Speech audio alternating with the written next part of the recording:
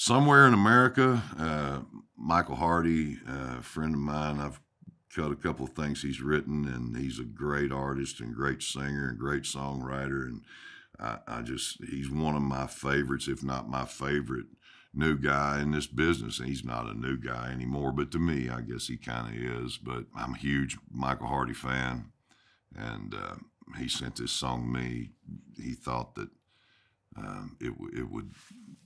it would mean something to me, and it does. There's still hope in this country. That's what this song says, and I believe that.